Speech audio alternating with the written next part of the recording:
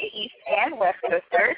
This is the Weekly Pulse with Ambro, and I'm your host, Ambrosha Angel. I'm always hugely excited to chat with you guys, but I am not alone. I've got my DJ Delta Dawn, on the ones and twos. She's ready to take your calls at any moment if you want to chat with me, or if you have any comments, or just whatever comes to mind if you want to chat with us, and just let us know. We've got the number here. The number is 1-347-215-8427. Again, that is 1-347-215-8427. Please feel free to use it anytime that you would like throughout the podcast. We are totally open to chatting with you guys. So that being said, as much as all of the shows prior to this one that I've done, this show holds a very special place in my heart because it's a story or a show about our true heroes of the world, the real people out there fighting for the freedoms and liberties that we all oftentimes take for granted. Whether you believe in the war that our countries are fighting or not, even if you, for whatever reason, you're totally against everything, our servicemen and women deserve and have more than earned our support of them. Not just our current active duty military members, but our prior military members, the reservists, the retirees, the whole 9 yards. So, if at any point you are familiar with anyone that has served in our military, someone that has fought for this great nation, if you have anyone in your family that has done that, kudos to you, truly. And it's such a huge, I want to say sacrifice, because in truth, when you join the military, you're kind of sacrificing your life, your pursuit of life to kind of find something, find your niche. A lot of people that join the military, they don't always join the military for what would be considered, quote unquote. If you could see my hands, you would know that I'm doing the quotes, and I say that a lot, but I truly am. But they don't necessarily join for the right reasons sometimes. Sometimes a lot of people join the military because it's what fits them at the moment. I don't know that there's a great deal of people that do join the military and say that they do it because, they've had family members that did it. I know my dad was a service member. He was in the Army. I didn't join the military because he joined the military. I actually didn't join the military at all. But, since he's been in the military, I've worked on military bases, everything that has been hugely a part of my life with him being a service member has played a part, even though it was kind of unintentional.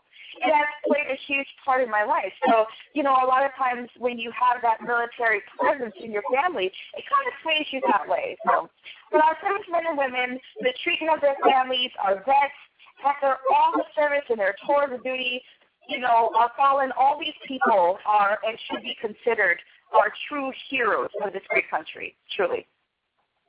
So I want to start off by reading the oath that they take when they join the military, because, it has to be one of the hugest moments or milestones in their life. Let's go ahead and let me tell you about this here. It says the oath is I, your name here, do solemnly swear or affirm that I will support and defend the Constitution of the United States against all enemies, foreign and domestic, that I will bear true faith and allegiance to the same, and that I will obey the orders of the President of the United States and the orders of the officers appointed over me, according to regulations and the Uniform Code of Military Justice, so help me God. Amazing, right? This is probably one of the most powerful things a person fresh out of high school can decide to do: protect and serve our country. It's not about them anymore. They've pledged themselves to our country, and at the same time, maybe in a situation where they have to put their lives on the line for all of you and myself. That is an admirable choice that not everyone is prepared to make. I know I was not prepared to make that choice, and I was faced with it. When I graduated from high school, I was one of those people that didn't know what I wanted to do. I had no idea what or where I wanted to go. All I knew is that I'm 17 at the time, and I need to do something. I have to get out of my parents' house. I have to move on. I was not strong enough to make that choice to sign my name and sign my quote-unquote life away for 4 years. It just wasn't happening. But there are people that decided to do it. And now, after all this time, I look at them. You know, we have this great thing called Facebook where you get to see people that you went to school with and everything. And, you know, I see them now, and I'm like, oh, my God, you look fantastic. The military life has been great to you as far as I can tell, you know, and it's so amazing to see these people, whether you knew them in school and they were people that you got along with or you didn't. You see how much things have changed, seeing them grow in the military, watching them conform to what you believe they're supposed to be. You know, it's really amazing to see how much joining the military or being a part of something so huge, so amazing can change a person. I knew so many people that I don't ever hate or anyone, but people that you just like, you know, you're in high school. Kids are cruel when they're in high school and middle school and things like that. So, you know, when you see people that are, those people that are either quote-unquote bullies, and we're going to talk about that next week, just so you know, bullies next week. But you know, they're bullies, they're mean, they're awful, you know, and now 10 years later, you look at them and you're like, oh, my gosh. Wow, you've grown, you've matured. You're that person that I was either terrified of or never got along with or whatever. You were that person, and now you're not. You know, now the military has changed that. You've become a respectable, you've become a self-sacrificing kind of person, and that's what it does, truly. You know, as much as I would love to say that everything and everybody that's listening under the sound of my voice is going to understand what I'm saying, I know that a lot of people probably won't, because being involved in the wars, being involved in all this political garbage, the nonsense that is coming along with being American, a lot of us are losing sight of what is really important. And regardless of what we think of our president, regardless of what we think of our Senate, of our Congress, those people are not necessarily the important people. It's these people. It is our servicemen and women and their families. That is what's important. That is who we should be fighting for. Us, the Americans, and our servicemen and women are who are important. Every time I see a political commercial, it pisses me off to the highest level of festivity. Only because you never see these political parties, you never see these political people until it's time for you to elect one of them. But you see your servicemen and women. You see them, whether you see them checking the plane to their next stop or moving out of the country or going over to some war so that they can put their lives on the line for us. You see them. Those are the people that you interact with. Those are the people that are making it safe for you to sleep at night. You know, so those are the people that we're focusing on. Those are the people that this show is about today, because they are what keeps us safe. So that being said, so like I said, this is probably one of the most important and powerful things that a person fresh out of high school can decide to do: protect and serve our country. It's not about them anymore. They've made this pledge to our country, and at some point in the situation, again, they can put their lives on the line for you and me, and that's an amazing choice. Also, let's think about the families. You know, how often do we hear about military families, husbands, wives, fathers, daughters, that leave their kids behind? They leave their kids behind because they're off in Iraq, or they're off in Afghanistan, they're off in Djibouti. I like that one because it's funny. But they're in Australia, you know, all these places that our military have to travel to. And what do? They miss pertinent parts of their children's lives. You know, they miss graduations, they miss problems, they miss first steps and first words. They miss so much. And the least that we could do as civilians, as people of this great nation, is to show the credit and give credit where credit is due when it comes to our military service members. Hugely. So once that oath is taken and that pledge is made, at that point, that person should be considered a hero to our country until their actions prove otherwise. Now, that is important to me, and I felt the need to say that if for no other reason, I want everyone to understand that I'm not naive. I don't think any of us are. Everyone that joins the service is not a good person.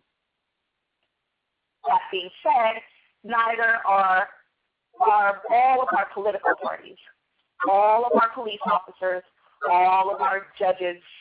Everyone that is supposed to be a protector is not a protector. And now the only reason that I feel comfortable saying this is because I know that you all, under the sound of my voice, have probably heard of everything that is going on in our military right now, everything that's going on in our country. There's been a lot of negativity pointed at the military, and that's one of the big reasons that I wanted to do this show because, again, as much negativity as there is, as we've heard about, there is a great deal of positivity that is overlooked. Because why? Because in the media, as we all know, I think we all know that I somewhat loathe the media. But in the media, negativity sells so much better than positivity, and that's one of the big reasons that just about everything we see is negative. I find it very difficult to believe that everything that is played out in the media has to be negative. There is never really, truly anything positive, and that to me is very frustrating because that feeds the negativity to bring more negativity, and that just makes it worse. So that being said, I truly understand that there's a lot of negativity that goes on in the military. I am a part of the military to some degree, but we'll just leave that between us. And, so I know that the rapes, the assaults, all the issues that happen, they happen in the military as well. But one of the huge reasons that those things are brought, again, forth is because that's the negative feeds the negative, and that's what the media wants to see. They want more viewers. It's all about viewership. It's not actually about what they should be doing, and that is promoting our military so that more of our young people will want to be a part of something that is so huge, so strong, and it feeds the positivity of our country. Having the young people that are graduating from high school, that are looking for their niche, because right now, truly, our country is in turmoil. This growing genre, this growing generation, they're lost and they need help. And I really, truly feel like one of the biggest things that they could do, one of the hardest things that they could do is make a choice to do something that will make them better in the long run, and that is joining our service, joining the military. So, active duty statistics. Now, I didn't know this, so I thought it would be really, really important for you guys to hear it as well as kind of, gauge a response about everything that you might know or might have known about the military. So, the Army, the Navy, the Air Force, the Marines, and the Coast Guard are each the different areas in which people would join to be a military service member. The highest enlistment rate is actually for the Army. Army is where most people decide to join. Like I said, my dad was an Army member, so that was amazing to read or to see. The 450,000 people are enlisted in the Army. The Navy is second. It's not a close second at all, really, but it is second at 275,000 people. The Air Force is the third with 258,000, and the Marines 178,000. And truly, of all the branches, I used to actually work on Marine Corps base, so it doesn't surprise me that that is one of the lower. The Coast Guard is actually the lowest with only 33,000 people, but it's huge to me that the Marine Corps is such a second to the last, only because I know that to be a Marine, I've seen their boot camp. I don't know that very many people can do it. So while all the services are amazing, I'm more partial, of course, to the Marines because I've been around them. I have amazing friends that are prior military that are Marines, and it was definitely different to watch them, to watch the drill instructors, to watch the people when they come in, when they first start, when they first get their stuff together and start doing their boot camp and, seeing them throughout their training, and when they finally graduate, it's like it is probably one of the most heartwarming things to see them come across and come into the PX after they've already done their walk, and it's amazing. It truly is. So in total, there are over 1,196,000 service members. And these statistics, I think, are probably just a little bit old. This might be actually for about 2012, maybe 2011, something like that. But it's just numbers to give you an idea of what a huge amount of people get out and put their lives on the line for us. Huge. Huge. So, like I said, these are not as current as I'd like. But I'm using these stats just so that you know that we have a great deal of active duty servicemen and women that are fighting for our country. Huge, huge. So if at any point you actually see a service member or you know a service member, try your hardest to make sure that you show them the respect that they deserve. You don't know what that person is going through. You don't know what the enlistment is doing to them. You don't know how often they have to be away from their families. You don't know what's next for them. It is truly, truly difficult to grasp where they're going, where they're at in their careers, what they've had to endure. There's so much, and to not know that already have a preconceived notion about what they're doing in the military, that couldn't be more wrong. So we're going to move on now to the homeless veterans. And I think that I wanted to talk about this because it's such an epidemic. It's so huge in this country that veterans are homeless, that there are people that have served and fought for this country, and they don't even have a place to stay.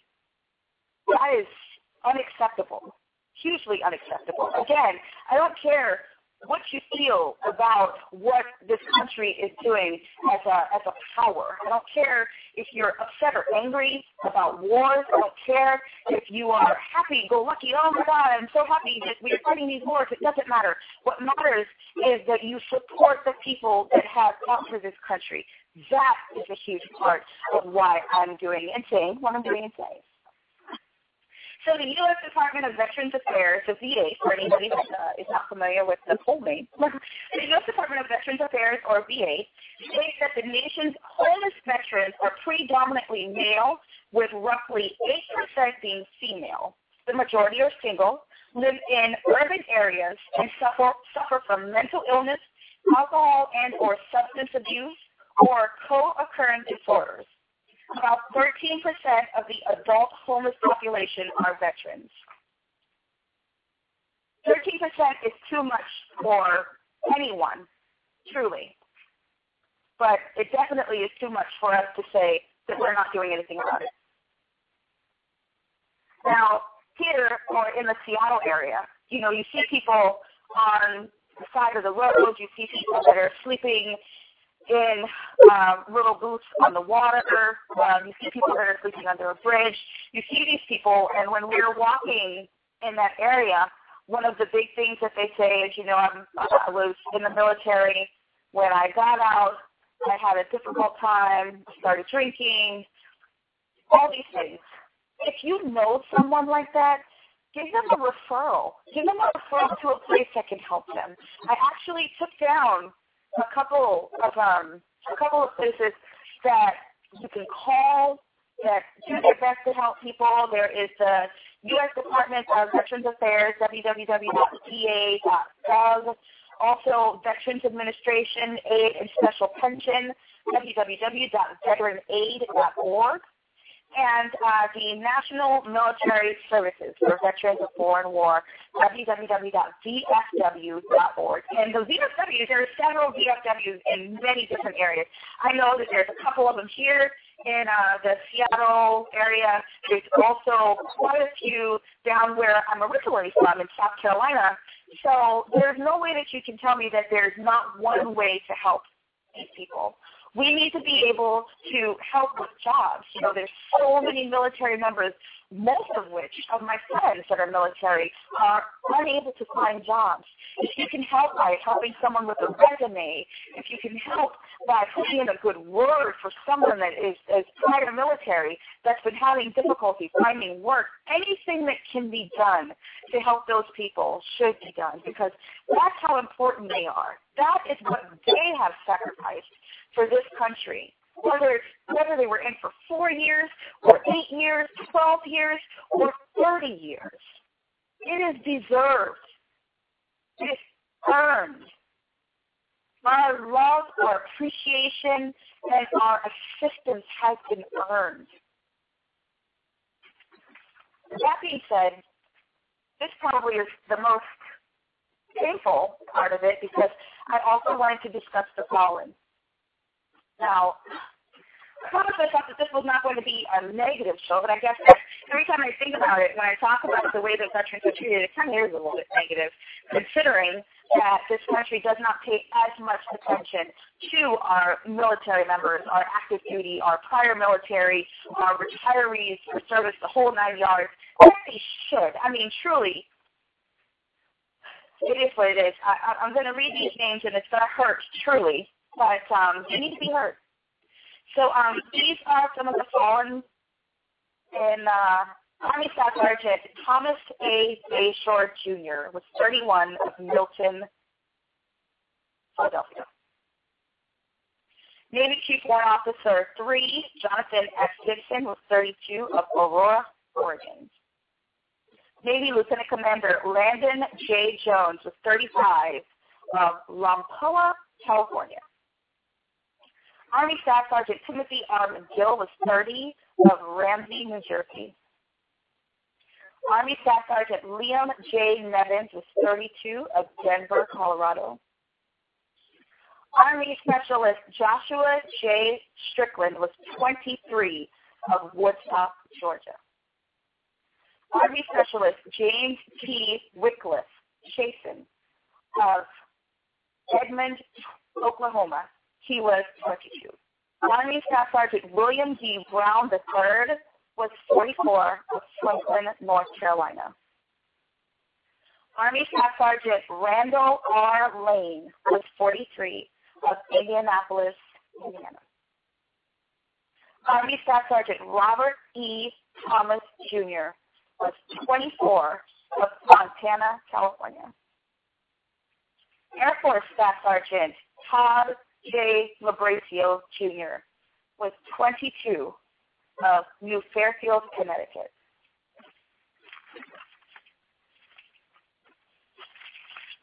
So I just want you to kind of take that in and understand that those 11 names were names of people that were ages 22 to 44 that fought for our country and paid the ultimate sacrifice. They died for our country. They died for you. They died for me, and should forever be considered the real heroes of this country. And there are more, thousands more, just like them. The names I just read to you are those of the true heroes of our country. They weren't actors, musicians, pro athletes, or political figures. You know, the people that are glamorized every day in the media and social media outlets. These are the names of the people that made the ultimate sacrifice for our country. People of all ages, races, and backgrounds. People that deserve to be remembered and held in the highest regard. And again, I'd like to leave you with a few places that assist veterans, assist people that have gotten out of the military or active duty military. They assist in every aspect. Again, that's the U.S. Department of Veterans Affairs at www.va.gov. The Veterans Administration Aid and Special Pension, www.veteranaid.org. And National Military Services, Veterans of Foreign War, www.vfw.org. these are just a couple of things that you can Google. I got them. That's pretty much how I found them on Google. So you can Google just about anything and get a response if you want to assist in any way with anything regarding taking care of our military. It is not hard to find, trust me. We've got about 5 minutes left before the show ends, and I just want to say thank you so much to everyone under the sound of my voice. It's been my time. I appreciate all of you for taking the time to listen, and next week I will be discussing bullying and when parents should be held accountable. We'll also be discussing suicide in conjunction with bullying, so I think that's going to be a huge topic, only because there's so much that's going on in the media right now regarding bullying, regarding parents being held accountable, but also, I think it's going to touch probably a few chords when I say how I feel about them. And also, I normally do this in the beginning of the show, but let me go ahead and also say that anything that I say regarding my show or regarding my feelings are mine and mine alone. I do not represent anyone other than myself. I do not speak for anyone other than myself. So I'd appreciate it if you guys keep that in mind when I'm giving my little opinion. I'm putting my hands together and just kind of making that up so that you know that I ramble quite a bit. But just so you know, if you care to listen, fantastic. If you don't, totally understand, because I do not have a PhD or anything else. I just got to bring my thoughts to the table and hope that you guys are interested in hearing them. So that being said, next week, bullying and the accountability of parents and things of that nature. So I really thought also about doing a gun control show, only because I know that it plays a big part in the country as well, and there is some opposition on each side. So that's a show that I can't do alone, though. So I like the idea of doing it. I just don't necessarily like the idea of attempting to do it on my own. So if I can maybe find a partner to discuss that show or discuss that topic with, I think I might actually do one. But next week I've already planned for the bullying and what I want to discuss with that. So that being said, we've got about 2 minutes left, and I just want to say thank you again. I hope you guys have enjoyed the show. I also hope that you take the time to go back, if you'd like, and listen to a couple of other shows if you're a new listener. We've done shows on domestic violence. We've also done shows on for Breast Cancer Awareness Month. It was Breast Cancer Awareness Month and Domestic Violence Awareness Month. And I think there was one other show before that, and in truth, I don't remember what it was, but I'm sure it was fantastic because I'm pretty awesome most of the time. So thank you guys so much. I hope you enjoyed the show. This has been Ambrosha Angel. Please make sure you join me again next week. I plan on being here, same bat time, same bat channel, and I also plan, again, to figure out whether or not I'm going to have a co-host for a gun control show. So if you want to email me, it is ambroshaangel@yahoo.com. Let me know if you want to discuss gun control. It's not really that big of a deal if you don't, because I'm probably going to do it anyway. So I hope you enjoy the show. Have a great Thursday, because it's not the weekend, so I can't wish you a great one until tomorrow. But so for the future, have a great weekend. Take care, and we'll see you next week. Bye-bye. You've been listening to the Weekly Pulse with Ambro on the Air Nation Radio Network.